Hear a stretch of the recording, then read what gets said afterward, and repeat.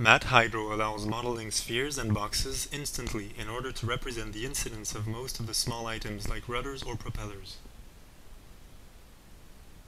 Let us illustrate this possibility by modeling the propeller's hydrostatic incidence.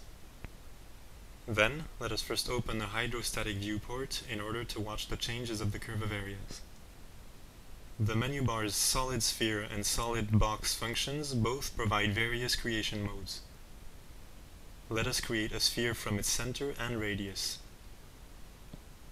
The sphere's center can be directly clicked in a 3D viewport, or its coordinates can be typed in.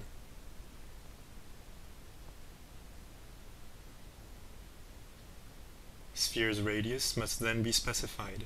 As previously, it can also be set and clicked directly in a 3D viewport or typed from a keyboard. If necessary, the D and V options also allow entering sphere's diameter or volume instead of its radius. Let us rename the propeller sphere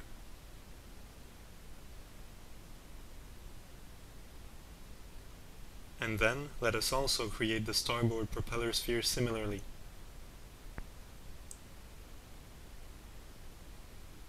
But this time, let us type V first in order to enter sphere's volumes directly instead of its radius.